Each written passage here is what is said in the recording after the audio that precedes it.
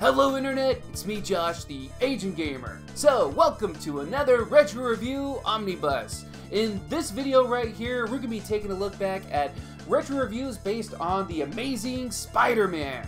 Spider-Man is one of my favorite superheroes out there, and I've done a lot of reviews on Spider-Man. And there's a lot of Spider-Man reviews I want to do, but for now, here's my collection of good old webhead video games. In this video here, we'll be taking a look at Spider-Man games on the NES, the Sega Genesis, the Super Nintendo, and even the PlayStation 1. So, without further ado, here's the amazing Spider-Man!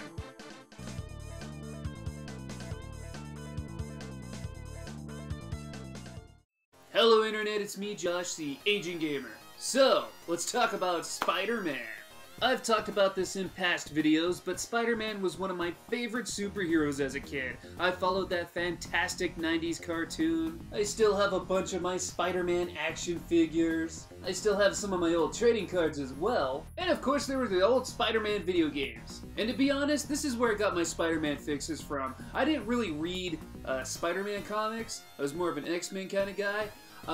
So the first Spider-Man anything I've read was Maximum Carnage. And man, this story is dark. I mean, as a kid, this was one of the first things I was really exposed to that featured so much senseless murder and chaos. I mean, we see that a lot in TV shows now, but as a kid, it really hit me and I became fascinated with the story. Therefore, fascinated with the video game. I love the game, but I was never really good at it. Well, I had the opportunity to play it for the first time in many, many years, and I thought, why not review this thing? So, ladies and gentlemen, this is Spider-Man and Venom in Maximum Carnage.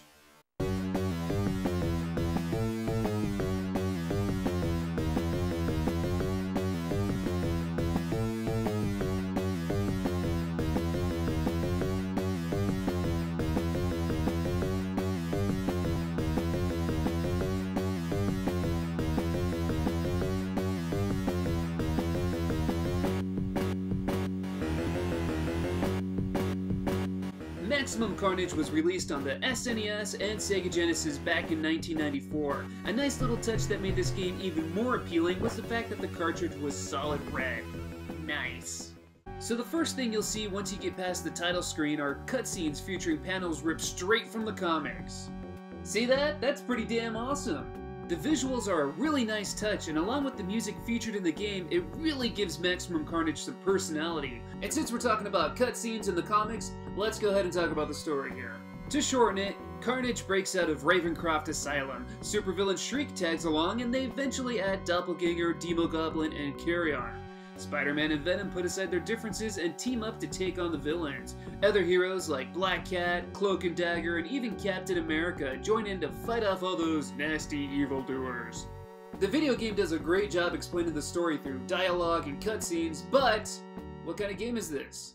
Maximum Carnage is a 2D side-scrolling beat-em-up. You start off playing as Spider-Man, and he does everything a Spider-Man can, and should do in a game like this. You can punch, jump kick, shoot web to trap enemies, shoot web to pull enemies closer to you, climb certain walls, swing around, and even use your web as a shield. And for the most part, the gameplay is pretty solid. It's actually a lot better than I originally remembered. The controls work well, and there's surprisingly a lot of strategy here. Tie someone up in a web while you attack someone else, get perfectly in between two enemies and bash them together, or grapple one asshole just to throw at another. The only issue I had with the gameplay was when you get in a punch fest with an enemy, you'll automatically grapple them, which would leave you open to another attack from someone else. And considering how often you have to fight off hordes of enemies at once, this happened a lot. But other than that, the gameplay mechanics are responsive and fair. Also, having the ability to block is awesome because that was something so many of the old side-scrolling beat-em-ups were missing. As you progress through the game, you'll reach several points where you can choose between playing as Spider-Man and playing as Venom. Being a big Venom fan, of course I'm going to play as him right away. Picking Venom will lead to a few different levels that you wouldn't see if you were playing as Spider-Man, so that's pretty cool. And for the most part, Venom plays exactly like Spider-Man does. You can do all the same moves and techniques with each character. The only real difference I could find between the two is that Venom seems a bit more powerful while Spider-Man's a bit quicker. The game also features a lot of cameos from other Marvel superheroes. You'll see a lot of the characters through cutscenes, but within the levels themselves you might find these little icons that let you summon a hero to help you out. You'll see the likes of Black Cat, Iron Fist, Firestar, and others. Sometimes summoning a hero will end with a different result, depending on who you're playing as. For example, if you're playing as Spider-Man and you summon Black Cat, she'll do a bunch of flips on the screen. Though if you're playing as Venom and summon her, she'll pounce on an enemy before flipping away. Now as for the levels themselves, it loosely and accurately follows the comics, if that makes sense. A lot of the key boss fights, such as fighting Shriek and Doppelganger on the rooftop, fighting Carnage in the church, the fight at the nightclub, those are all taken right out of the comic. All the walking around and beating up random civilians? Of course that's filler for the video game. Expect typical 2D side-scrolling levels here. You know, beat up a bunch of enemies on one screen, follow the arrow to the next, beat up more enemies. There's really not much to say about it. Except for the fact that this game gets hard! There's a lot of enemies to fight in each stage. A lot! They range from typical looking goatee douches to trenchcoat thugs to Dixie Kong ripoffs, high-flying fat guys, and even bald umbrella poking creeps. You'll be fighting a lot of them at once, so you have to be on your toes and fight with some strategy. If you try to rush in and throw punches, you're going to get your ass kicked. Oh, and for those wondering why civilians are attacking Spider-Man and vice versa, in the comics it's explained that Carnage's mayhem on the city has brought out the chaotic side of humanity, and everyone starts to riot, so don't feel bad for beating on women and the elderly. Sometimes strategy isn't enough to win at this game, it's also a test of endurance. This game will wear you down. Fighting off a bunch of civilians is one thing, but having to constantly fight off the main villain team, that's what's going to give you the game over screen. Shriek will shoot at you with her sonic blast. Hell, just getting too close to her can hurt you. Doppelganger can charge at you and stomp on your face. Demo Goblin will fly around and throw bombs at you. You can kick him off his glider, but he's even tougher fighting fist to fist. Carry-On isn't too hard to fight off, but if he gets close, he'll actually drain your health. And of course there's Carnage himself. His offense makes him hard to hit, and he even has long-distance attacks. Overall, he's very hurty. There's so many times you have to fight these guys in this game, and it gets harder and harder with each encounter. They'll attack in twos, and when you defeat one, another villain will take its place. The best strategy here is to focus on one enemy, defeat them, then focus on another one. It's tough, but you can do it. If you're like me and you need all the help you can get, you're going to want to look for those secret rooms. They don't appear in all the levels, and some are pretty tricky to find, like the one where you can only access it if you let Carnage hit you into it. But once inside the secret room, you'll find extra health, lives, and continues that'll make the game a little easier to handle. There's also health and whatnot hidden throughout the levels, so keep your eyes peeled. Considering the challenge of the game, you'll want as much health and as much continues as possible. The main villains are tough, the massive amount of rioters are tough, the very cheap mini-boss Muzzoid is tough, and beating Carnage once and for all is, of course, tough. So all in all, when it's all said and done, is Maximum Carnage a good or a bad game? It's terrible for all the right reasons. Not to sound like a broken record, but this game is really hard, like crazy hard. And I'm not saying that as a negative strike against the title, because the gameplay isn't broken or unfair. It's very much a test of the player's skills. Maximum Carnage isn't a game where you can expect to just jump in and beat it. You actually have to get good at it.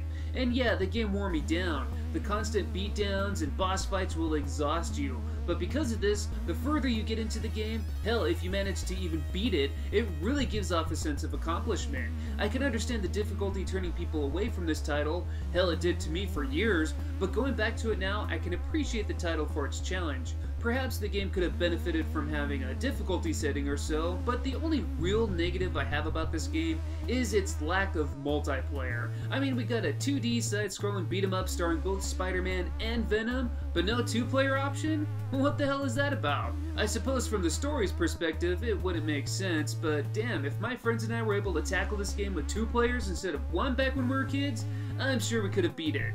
Though I suppose it's worth noting that the sequel to this game, titled Separation Anxiety, added 2-player mode, but we'll save talking about that game for another day. Maximum Carnage definitely deserves that title, Maximum Carnage. And before I end my video, here's a little bit of trivia for you. The awesome music that plays on the title screen, that's done by the band Green Jelly, which you might have noticed their logo in the opening credits. I always assumed that was a game developer or something when I was a kid, But that title screen song is called Carnage Rules and is featured on their album 333 and actually features vocals. So now that I got another chance at playing Maximum Carnage, I think I'm done playing it for a very, very long time. It's not a bad game, it's just a challenge. But these are just my opinions. What do you guys think? Let me know in the comments below. If you like it.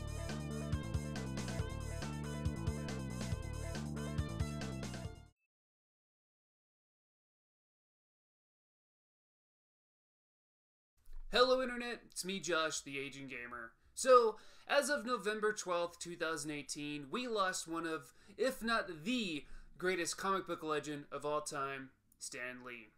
Along with other legends like Jack Kirby and Steve Ditko, he created an enormous amount of pop culture icons like the Amazing Spider-Man, the Astonishing X-Men, the Incredible Hulk, the Mighty Thor, the Invincible Iron Man, the Fantastic Four, and many, many, many more.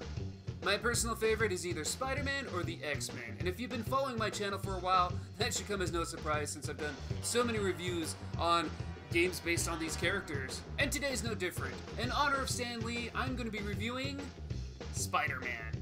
Not to be confused with Spider-Man, Spider-Man, Spider-Man, or Spider-Man.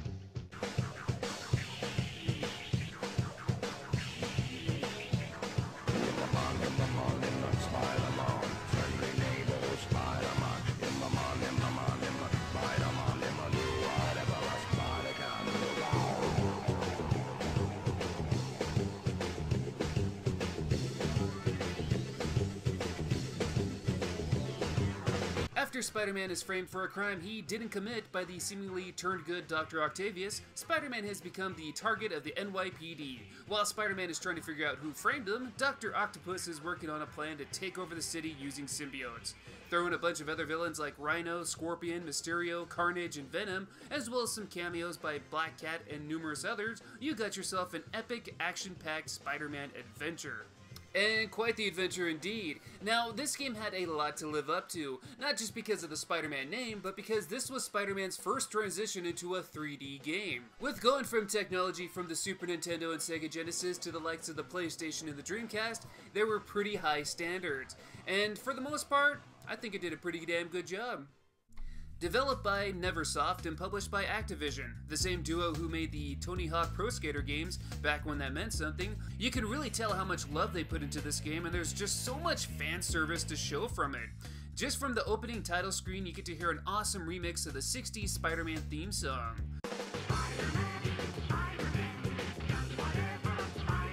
You'll probably recognize a lot of the voice acting too, as they used a lot of voice actors from the 90s Spider-Man animated series and Spider-Man Unlimited. Even Stan Lee himself narrates a few scenes. Welcome, true believers and newcomers alike. Spider-Man co-creator Stan Lee here. Once again, we find our hero Peter Parker, better known around the world as the Amazing Spider-Man, in a heap of trouble. Throughout the game, you can also collect a lot of milestone comic covers from throughout Spider-Man's history. There's even a lot of costumes you can unlock for Spider-Man, again, from all throughout Spider-Man's rich history. So like I said, this game just oozes Spider-Man nostalgia for us to just eat up. But what kind of game is this? What kind of game is Spider-Man?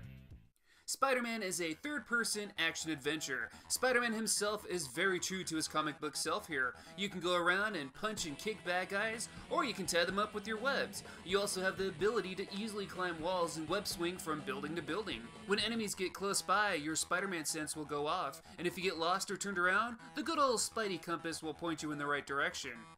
As you can see, up to the point of this game's release, this is the most Spider-Man has ever been in a game. If you happen to lose health or run low on webbing, keep your eyes open for health icons and web cartridges. Also keep your eyes open for that cool silver Spider-Man armor. If you find it within one of the levels, you'll become invincible before the suit eventually gets destroyed. Now when we get to the levels themselves, they usually consist of just making your way to the end of the stage. And while for some games that sounds pretty boring, but in this game it's not bad at all. The story, the voice acting, the level structures, it's all done in a way where it's just entertaining. The game is fast-paced and you aren't really really forced to stay in any area too long. Sometimes you'll have some objectives to complete first, such as rescuing hostages or making sure you defeat all the enemies. There's also a few levels that have you chasing someone or being chased yourself. The gameplay is mixed up enough and fast-paced so the game never drags and you never feel bored. So you're just constantly on the move. With that said, you should take your time and explore all the stages and make sure you get all the collectible comics and to check out a lot of the Easter eggs. Throughout this game you'll have a few boss fights. You'll fight with the likes of Scorpion, Rhino, Venom, Mysterio, Dr. Octopus, Carnage, and even Carnage Dr. Octopus. Good God, was this frightening when I was little.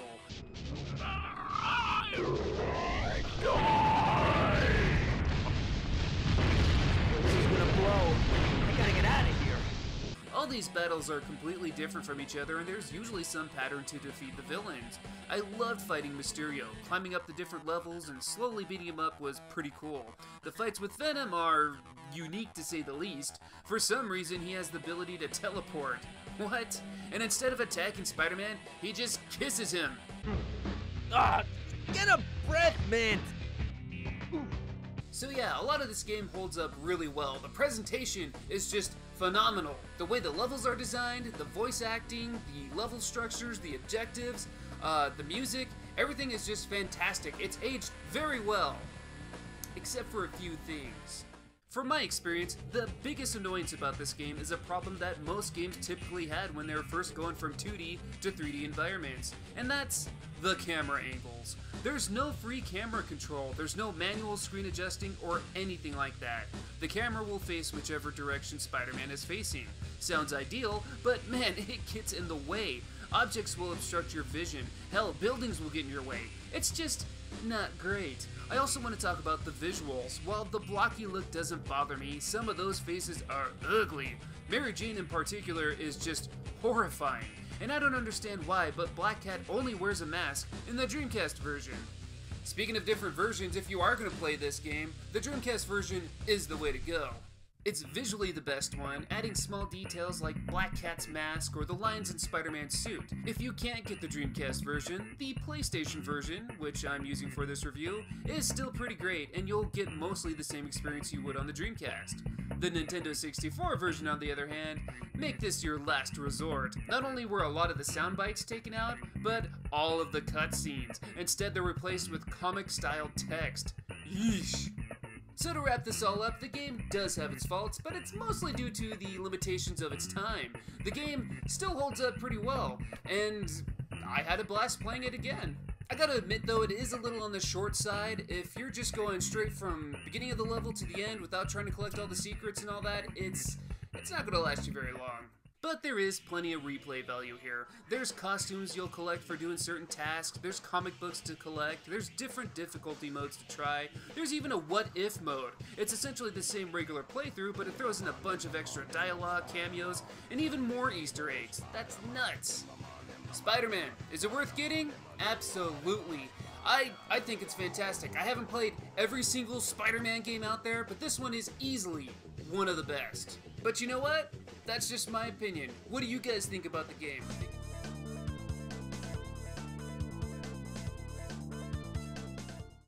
So I think I've mentioned it, a few dozen times, that Spider-Man is one of my favorite superheroes. He is just so badass. And my favorite version of Spider-Man is usually the video game versions because they just focus on him taking names and kicking ass. Like for example, one of Spider-Man's earliest games, Spider-Man vs. the Kingpin for the Sega Genesis, this Spider-Man is ruthless. Fuck the police coming straight from the underground. Released in 1991, this was an early Genesis favorite. While some parts of it hasn't aged too greatly, it actually had a lot of interesting ideas. But first, let's talk about the story.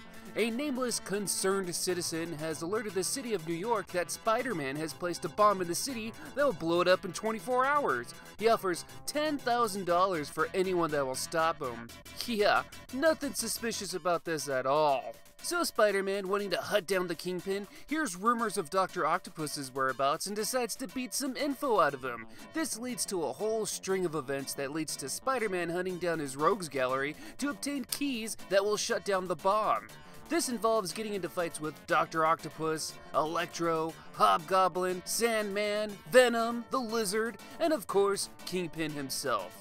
Throughout the game, Spider-Man will do a lot of Spider-Man-like stuff, like shooting webs, web slinging, climbing on walls and ceilings, and punching and kicking bad guys until they black out. And let's talk a bit about the bad guys here. You'll see the typical gun-shooting thugs, which a lot of the time is really freaking annoying. You'll also see Spider-Man kick rats in the face and step on snakes. There's also some mid-level bosses like the forklift driver, and the biker chick, and a gorilla that escaped from the zoo? Yeah, it's actually kind of weird. So, some of the levels in this game have a linear path for you to follow, like the warehouse and the underground lab, but some levels like the sewers or the park, you can kind of just web sling your way to the end. It's kind of broken in that way. In fact, I found myself using glitches a lot in the game. I'm literally standing next to Dr. Octopus as I just keep punching him to defeat him. Defeating the gorilla and Venom is as easy as tricking them into getting their face kicked. This game does have its difficult parts though, so there's two things that really makes this game stand out compared to other early Spider-Man titles. One is the fact that you're actually timed. You have 24 hours to stop the bomb. Well, not exactly 24 hours, as each minute is actually 11 seconds, so it's more like you got around 4.5 hours to beat the game. That sounds like a long time to beat the game, but here's the thing. Chances are you're gonna get pretty beat up while playing. Yeah, you'll find health restores throughout levels, but you don't find them that often, and when you do, they don't restore that much health, and also your health doesn't regenerate between levels. So at any point in the game, you can return to your apartment and your health will slowly restore. As it restores though, time drains pretty quick. It's an interesting mechanic that's going to make you a little cautious while playing. Speaking of which, the other interesting gimmick here is that you can take pictures. That's right, you get to use little Peter Parker's photography skills to take pictures at any point. You can take pictures of crooks and bad guys, but you make the most money from taking pictures of bosses. What's the point of all this? Well, the more money you earn from pictures, the more you'll be able to refill your web fluid. Similar to health restores, you'll find web fluid during levels, but not nearly enough to be fully stored at any point, because you're likely to use a lot of webs during the stages. Both the photography and timer really gives this game a bit of an identity. It's kind of cool and makes you strategize your play style a bit more. When it's all said and done though, Spider-Man and the Kingpin isn't the most memorable game. The actual gameplay mechanics aren't anything special, and is something we would only see improved on in later games. All the boss fights in this game feel a bit broken too.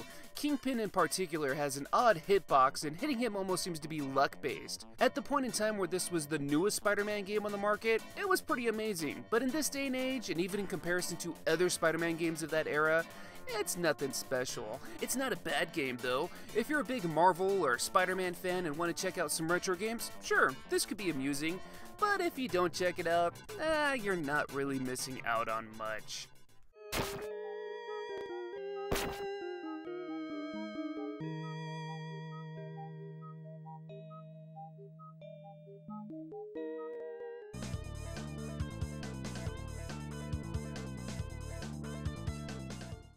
Hello Internet, it's me Josh, the Aging Gamer. So, let's go ahead and talk about superheroes. Growing up, my favorite were the Uncanny X-Men and the Amazing Spider-Man. But being a kid of the 90s, why wouldn't they be? Spider-Man had an awesome cartoon series as well as a pretty cool toy line.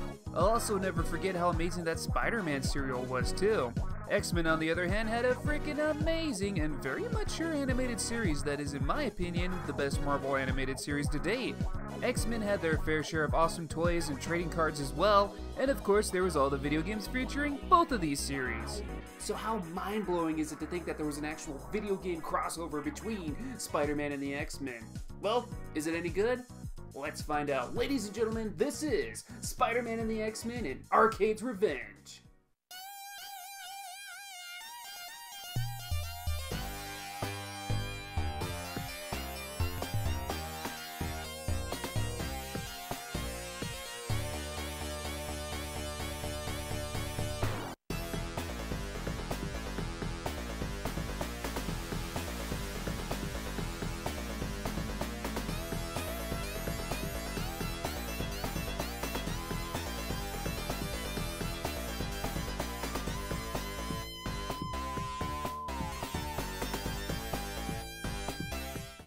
Good God, that theme is just so damn epic. I love it.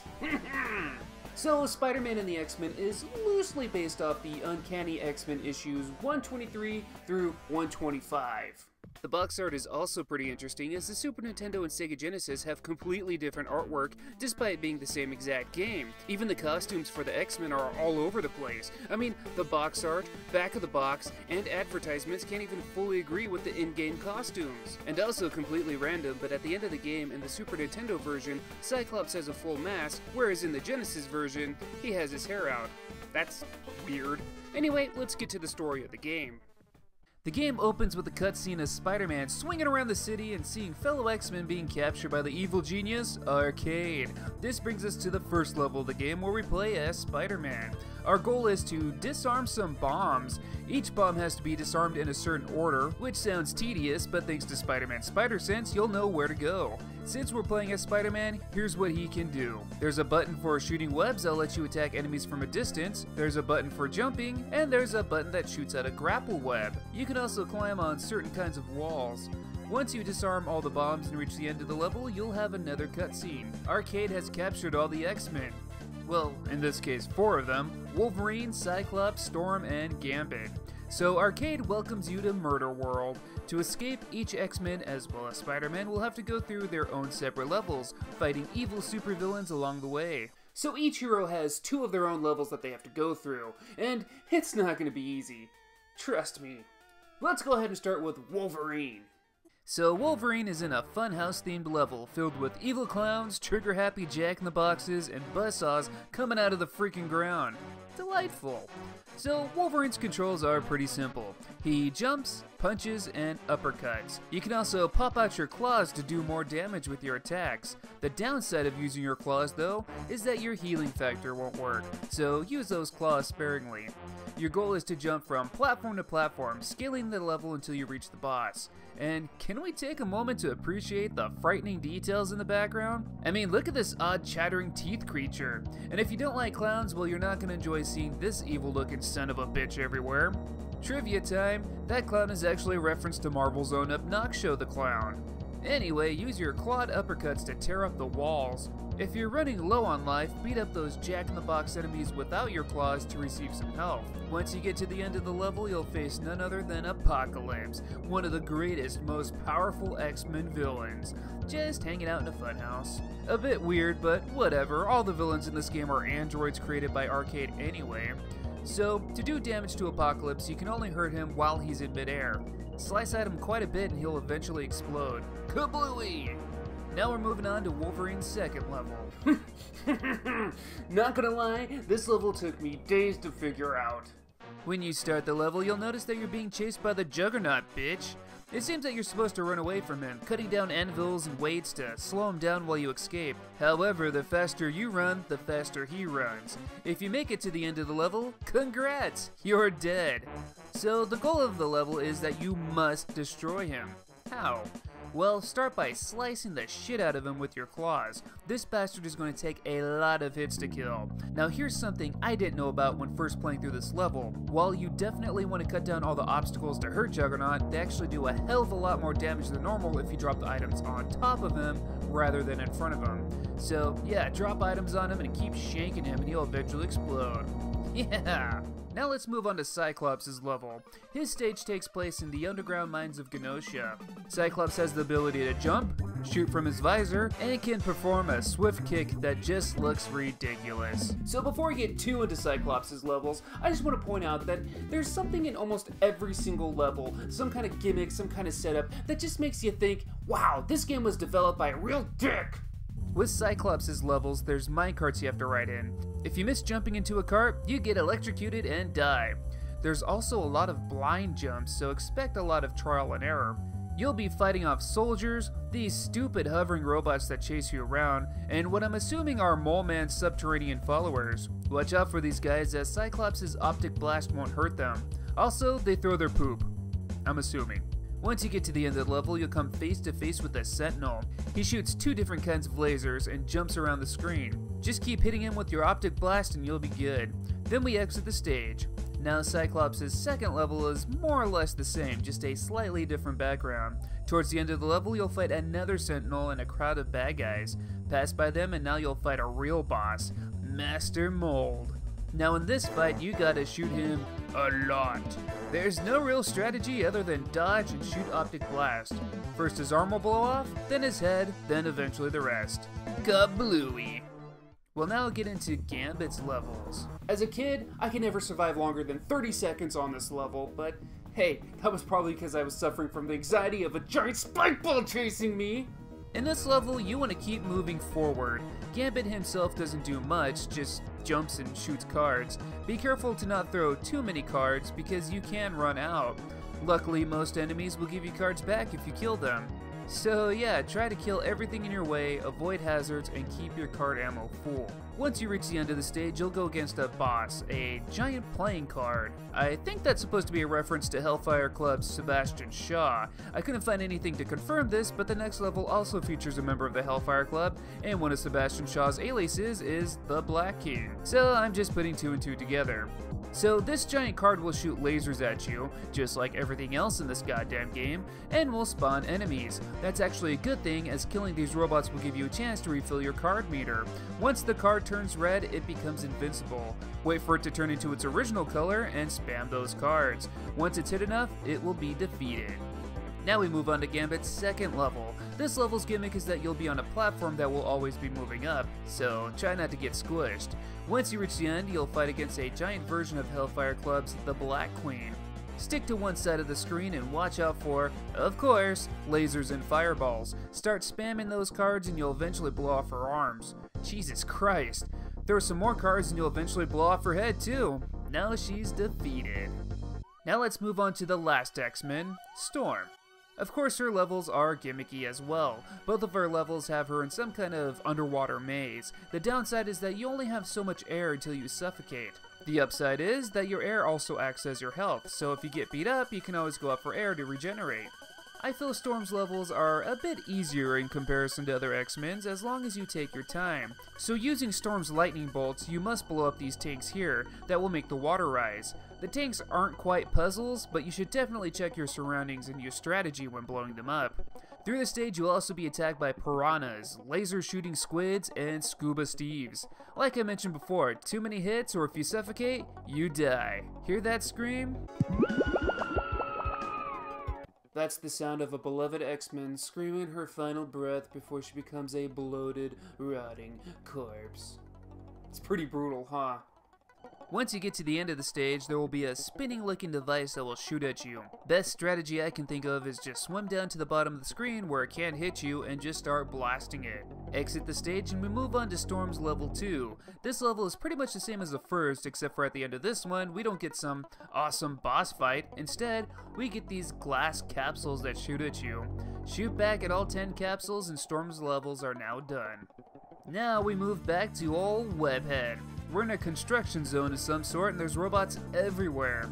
Blast everything with your web shooters. You're also going to have to learn to master the web grappling swing in this level because there's a lot of tight areas you're going to have to go through.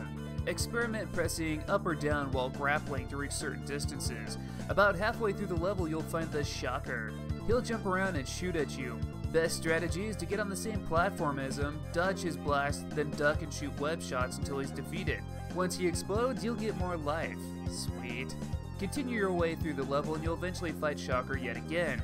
Then you'll fight the stage's boss, Metroid's Ridley. Oh, well, maybe that's not Ridley. That's actually Naster?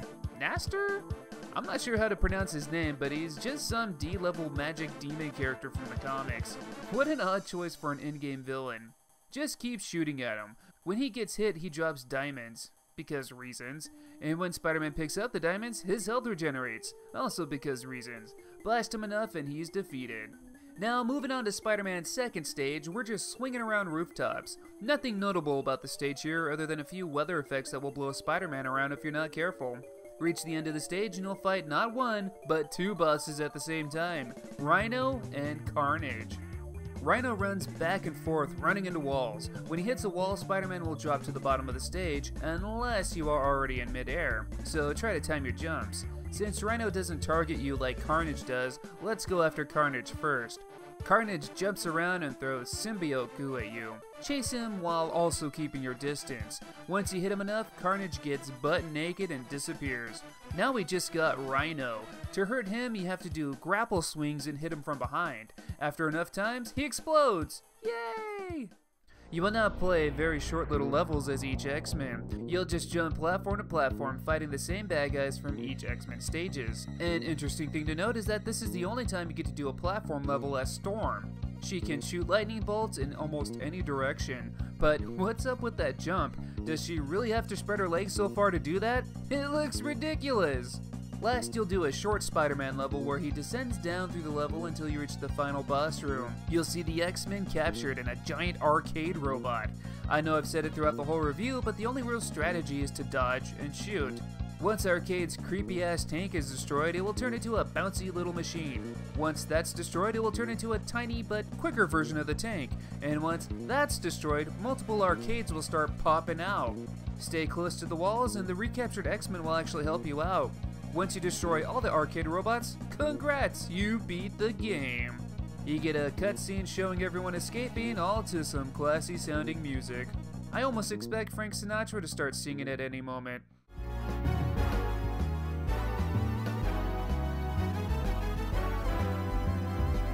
And that's Spider-Man and the X-Men and Arcade's Revenge. So, let's talk about this game a little bit more. Let's see, should I start with the good or the bad? Let's look at what this game does wrong first. Arcade's Revenge is the very definition of trial and error gameplay. Taking a look at Wolverine's Juggernaut stage is a pretty good example. Since the game came out in 1992, you're just plopped into a level with no explanation. Juggernaut takes so many hits, you think you're not even supposed to fight him, that you're supposed to run away, only to find out if you make it to the end of the level, you're screwed. After finding out you do have to kill him, there's gotta be a certain way to do even that. And going back to Cyclops' level, it's just too easy to die. There's a part where a whole platform just straight up crushes you without any clue that it was gonna drop. Also, everything in this game explodes, damaging you in the process. All of this just makes the game a little unfair. Yeah, the game is a lot easier once you know all the tips and tricks, like some of the stuff I've been giving throughout the review, but it's still a difficult game. I think this game could have really benefited from some simple additions, like checkpoints to all the levels, or not having so many enemies damage you as you kill them. Or how about giving the player some goddamn continues? When you lose, get a game over, you start from the very beginning again. As for the good things in this game, well, the soundtrack is pretty good. Seriously, this soundtrack rocks. Each track just fits each level so well, especially Spider-Man's. It just sounds so Spider-Man-like, like early post-Steve Ditko era, if that makes sense. Gambit's and Cyclops' themes just really get you pumped up too. I also love how much of the Marvel Universe is crammed into this game.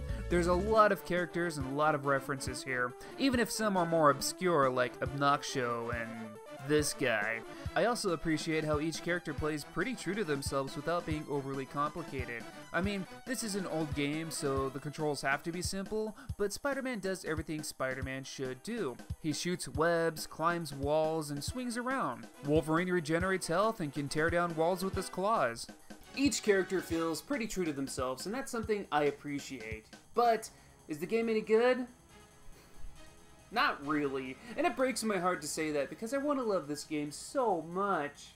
I love the characters, I love the music, and I love the systems it was released on, but I just don't find myself having as much fun as I hope while playing. I mentioned how difficult the game is, and I'm not saying the game is bad because it's hard, because I actually like games that are a bit more challenging. It's bad because the levels have too many cheap ways to die, and not enough extra lives to make up for it. There's games like Ninja Gaiden and Castlevania that have a lot of cheap deaths as well, but at least there was continues to make up for it. You can learn the levels and better yourself. Arcade's Revenge just doesn't offer players a chance to actually enjoy the game, as the gameplay experience is cut too short. Again, I wanted to love this game, but I can't. But those are just my opinions. What do you guys think? What do you think of Spider-Man and the X-Men?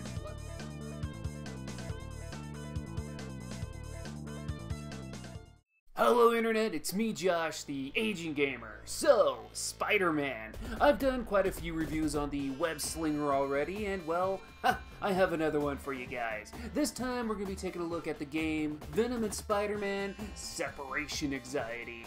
So in September of 1994, we saw the release of Maximum Carnage. Love it or hate it, the game was pretty dang popular and was a success. Game publisher Acclaim Entertainment wanted to do a sequel. Developer Software Creations was put on the job again and decided to do a follow-up based on the Venom story arc, Separation Anxiety. Well, at least by name. It actually follows more of the Venom Lethal Protector story, but regardless, we got ourselves a sequel. And in November of 1995, we saw Separation Anxiety, released on the Super Nintendo, Sega Genesis, and PC.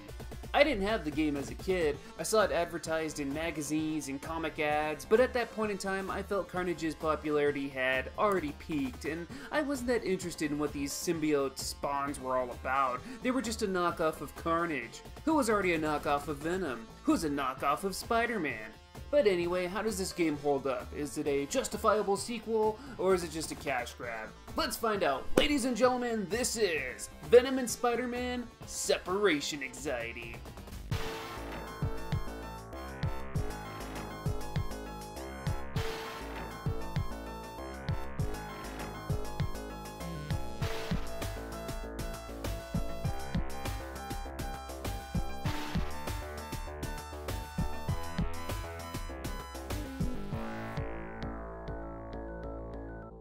So when the game starts, we get a wall of text telling the story. The mysterious science organization, the Life Foundation, captured Venom and removed 5 spawns from the symbiote. These spawns now want to kill Venom. Venom contacts Spider-Man for help, and the two are going to put a stop to the spawns and the Life Foundation.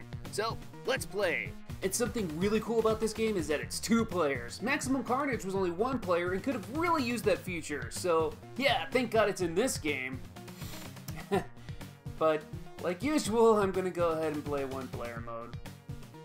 And you get to pick between Spider-Man and Venom. They play the same and do the same kind of moves. The only difference I could really tell is that Venom seems a bit stronger, while Spider-Man seems a bit faster. One thing right off the bat I want to talk about though is, man, what happened to the stylization that was in Maximum Carnage? Maximum Carnage had awesome cutscenes ripped straight from the comic book. It also had a cool intro screen that even showed off the characters. Here, there's no cutscenes at all, just walls of text and the same picture of Spider-Man and Venom at the beginning of each level. That's pretty lame, really. I'm kind of let down. Well, let's continue and see what the game does have to offer. We start the first stage and wait, this looks just like Maximum Carnage. Like, exactly like Maximum Carnage. We got the same backgrounds and the same enemies, but somehow the graphics seem not as good. In fact, both Spider-Man and Venom have new sprites. And look at some of these poses. Venom's are alright, but Spider-Man's really cracks me up. He reminds me of a 5-year-old trying to do a Spider-Man impression. Hey son, how does Spider-Man jump? Like this and like this! Great! Now can Spider-Man climb walls? Yes, and when he's on the wall, he attacks like this! Sure, good job. And how does Spider-Man walk? Like this! Rawr! Well, outside of the graphics, the gameplay feels mostly the same as before. You'll punch and kick and web sling and shield and tie up enemies just like before. Start beating up a lot of enemies and you'll see your health bar flash red. Your next strike will now be a super strike that KOs standard enemies. As we play this all too familiar stage, we'll eventually reach the end where we fight our first boss, the Digger. This boss is actually one of the easiest bosses out there. Pin him against a wall and he'll be defeated pretty easily. So that was the first stage of the game, and to me it feels really out of place. It's basically a Maximum Carnage stage. After this though, we never see those enemies ever again, minus the Digger. It's a whole new game from here on out.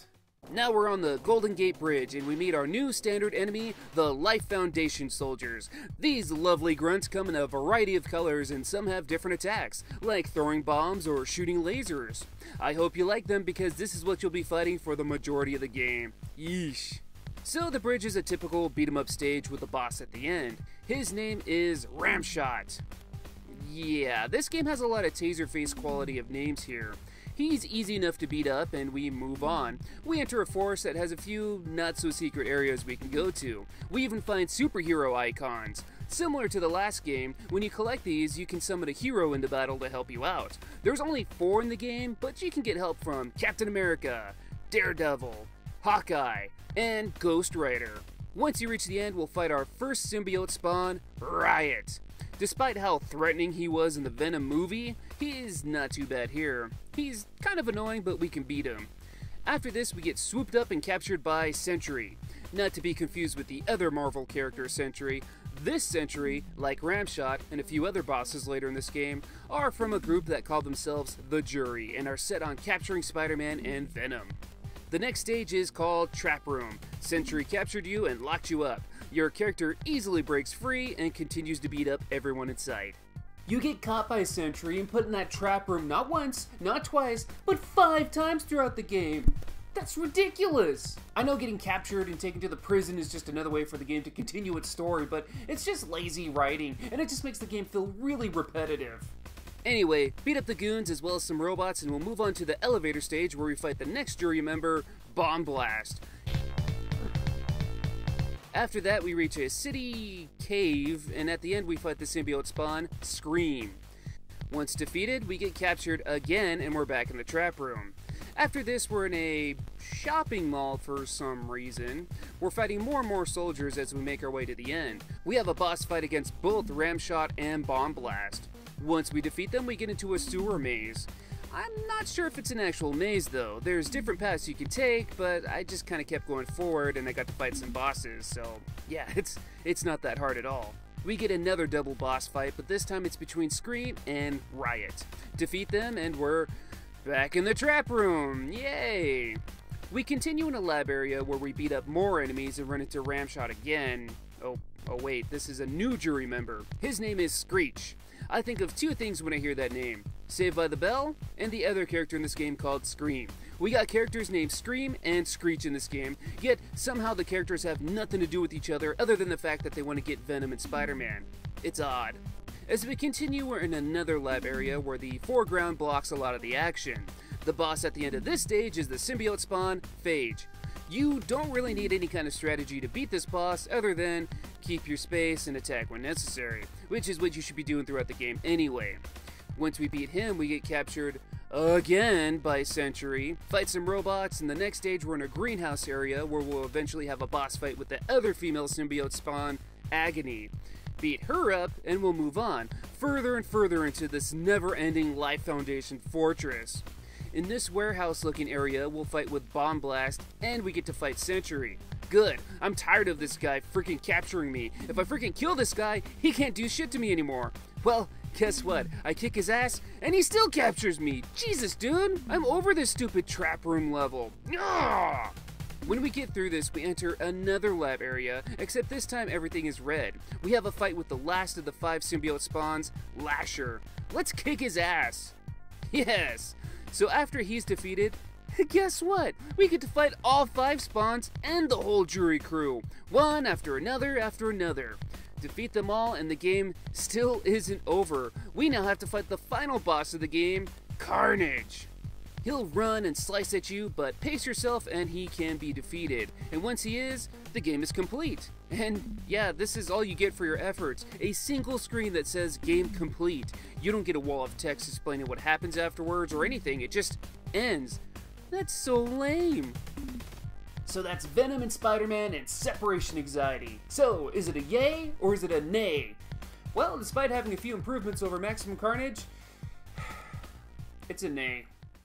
So like I said, there are some improvements. The game has multiplayer, which is a big plus if you got someone else to play with. It's also got a password system, which is appreciated since if you lose all your lives, it's game over. There's also a few passwords that'll give you extra power attacks, stage select, and infinite lives. And all in all, I have to say this game is more forgiving than Maximum Carnage. Maximum Carnage was brutal in the difficulty and was a real test of endurance. They hardly had any health items and there was no passwords in that game.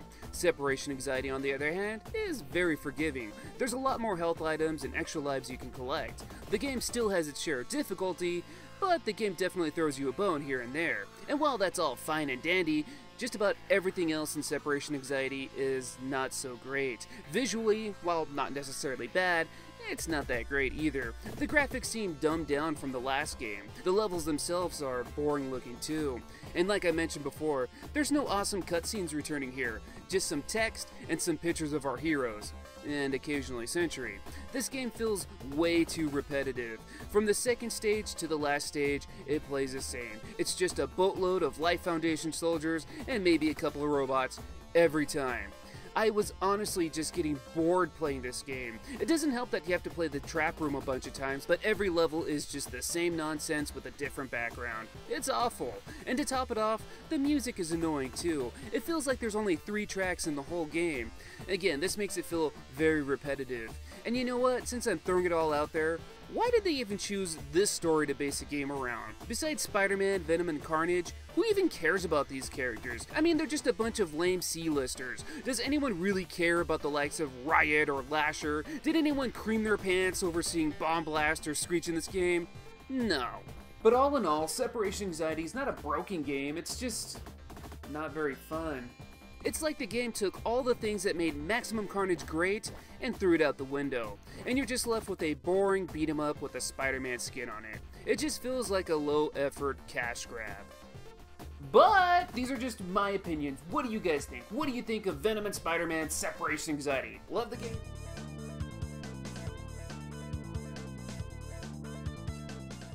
Hello Internet, it's me Josh, the Aging Gamer. So, Spider-Man No Way Home is about to come out. How crazy is it to think that 3 separate movie universes about the same character are about to combine into one?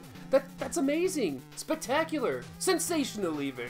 Spider-Man is one of my favorite superheroes, and it's pretty cool to think that there's been so many Spider-Man movies in the past 2 decades. Everyone can argue which version of Spider-Man is their favorite, but as for myself, I mostly enjoyed just seeing how they'll adapt new villains to cinema form. Throughout the Spider-Man films, we've seen the likes of Green Goblin, Dr. Octopus, Sandman, Electro, the Lizard, Vulture, Shocker, Mysterio, Rhino, Venom, Carnage, and to a very far extent, Kingpin. And we'll see a handful of these characters return in this new movie too. And to think, there's still a bunch of other Spider-Man villains who have yet to make their movie debuts.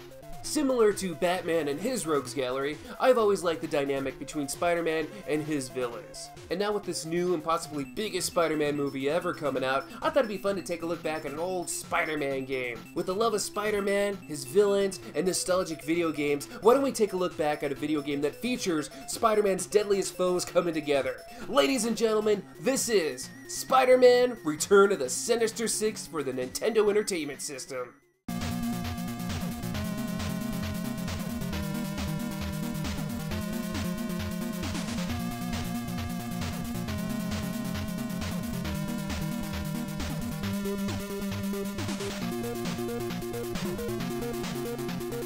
Spider-Man Return of the Sinister Six is loosely based off Amazing Spider-Man issues 334 through 339, from the story with the same name.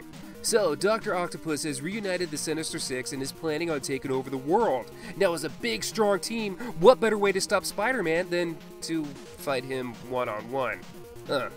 Well, our first stage is against Electro. Oh god, these graphics. Ugh. So, to control Spider-Man, use the D-pad. Press B to jump, press A to punch, and double tap A to jump kick. You can shoot out a web to swing on by jumping and pressing A, but it doesn't seem too reliable, or necessary. Let's start playing by beating up this harmless tweaker. Whoa, holy shit! One kick from Spider-Man and he blew up! That's awesome! So this is your life bar in the corner. I think it's supposed to be 4 hit bars, but when you get hit, you don't necessarily lose health. It seems like different enemy attacks cause different amounts of damage, and so health depletes differently depending on that attack. Sounds a bit confusing, but that's because I'm confused by it. Regardless, it's not very good at telling you exactly how much life you got. If you find one of these in a level, pick it up and now you can shoot webs up to 10 times. A helpful hint about enemies is that if you kill a few of them, they'll slowly refill your life. You'll want to defeat as many as you can too, since that's the only way to get more health. Seriously, there's no health pickups and you don't even recover between stages. That's a load of shit. Who made this game? Hey, Bit Studios. Fuck you. Anyway, back to the level. It's pretty straightforward. Move ahead while fighting off enemies and jumping over these dastardly placed fences. The second part of the stage has us in a power station, which again is pretty straightforward. Beat this guy up in front of the locked door to get the key to unlock that locked door. What a dilemma. Now let's fight Electro. Turn off the machine to upset him and he'll start flying around the stage. He's so pissed off he can't even fly straight. He'll fly wherever he wants and he'll shoot lightning bolts. Wait until there's an opportunity and then start mashing that A button. Let's send this fool back to jail. Or not. Was it just Batman that had that no-killing rule? Because that was straight up murder. Sandman appears with a fist of fury. No one fists Spider-Man. Let's hunt him down in this toxic waste dump. There's bad guys and rats everywhere. There's also one of the most common hazards you'll see in early 8-bit and 16-bit video games. Drips! Oh god, these leaks are dangerous. Run, Spider-Man! This level isn't exactly a maze, but if you're not paying attention, you'll miss a dynamite and detonator that you'll need to continue. Don't!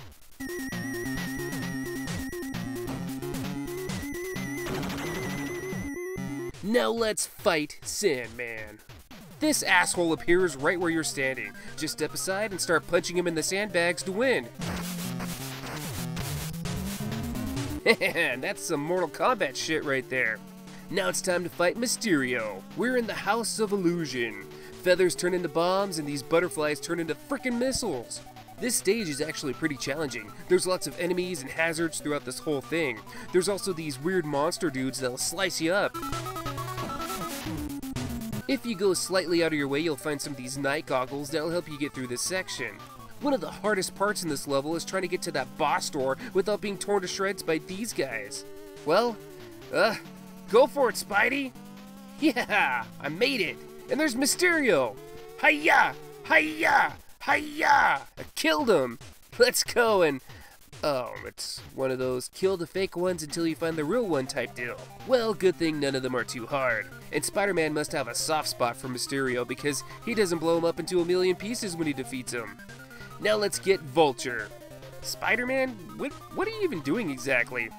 So this level can be tough too, probably the toughest in the game. Vulture keeps swooping in and he'll throw bombs down at you. There's already bombs that fall down too, so it's really dangerous. Tiptoe your way towards the end and we'll have a rooftop battle with Vulture. He'll keep swooping by, but he'll occasionally land a fight. Just punch him little by little and you'll eventually blow him up too. Ah! Oh man, I guess we're fighting this fool next. Enter the forest. We'll fight bats as well as... What the hell is that thing? The game manual says it's a club-throwing troll? A troll? Doesn't that seem kind of out of place? Like, yeah, I know we got superhumans shooting electricity, turning into sand, and the boss is a pumpkin-throwing goblin, but a troll? That doesn't really fit in the game to me. Occasionally throughout the stage, Hobgoblin will appear and attack, but if you're subtle enough, you can catch him, staring off into the distance, pondering all his life decisions as well as his own existence. Why does he do what he does? Does killing really make him happy? Is he angry or just out of touch with reality? Oh shit! At the end, we get a real showdown with him. He'll shoot lasers from his glider if you're beneath him, and he'll throw pumpkin bombs at you if you're above him. Scattered throughout this battle area are a few web shooter power-ups, so grab those, keep on moving, and shoot him when the chance is there. He'll explode and we'll move on to the final level with Dr. Octopus. Okay, so this might be the hardest level, and I recommend just avoiding as many enemies as you can because minus the bosses we already fought, we're fighting every bad guy we've fought in this game so far. Make it to the end though, and it's time for that big showdown. This right here is going to be the easiest boss fight in the entire game. Just run up and start wailing on the guy. Take that, nerd! After you do that to him 3 times, you win! That's it! No credits, no point scoreboard, not that it matters, and we just go back to the title screen. So that's it, that's Spider-Man Return of the Sinister Six. So, how is it? Quite frankly, it's crap. It's a real crappy game. First, let's talk about the presentation of it all. The level art is pretty cool, but the actual graphics are awful, especially considering this game came out in 1992. I would have guessed its release was like 87 or so, but 1992? A year after the Super Nintendo was already out? Yeesh. The soundtrack for this game only consists of about 3 tracks too. Man, there was like little effort here. As for the gameplay, it feels sluggish and awkward. Despite all the things Spider-Man can do in this game, he still feels slow and limited. I can't even do a basic jump attack, which would have made this game a hell of a lot easier. Also, the way damage and health works is an unnecessary mystery too. Why is it so hard to have a decent HP bar? And why isn't there health power-ups? That makes this game extremely aggravating. In fact, when you die once, it's game over and you only get 1 continue. That's bullshit because it's really easy to die, and trust me, I died a whole freaking lot.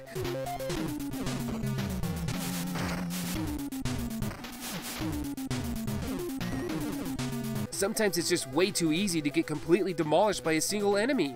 You know how aggravating it is to know that you only have 2 lives to beat this game, and then if you lose, you have to start from the very beginning? Screw that! Every level I played, I had to play it slow just to make sure I didn't risk losing any life. But you know what? You know what the best way to play this game is? To simply not.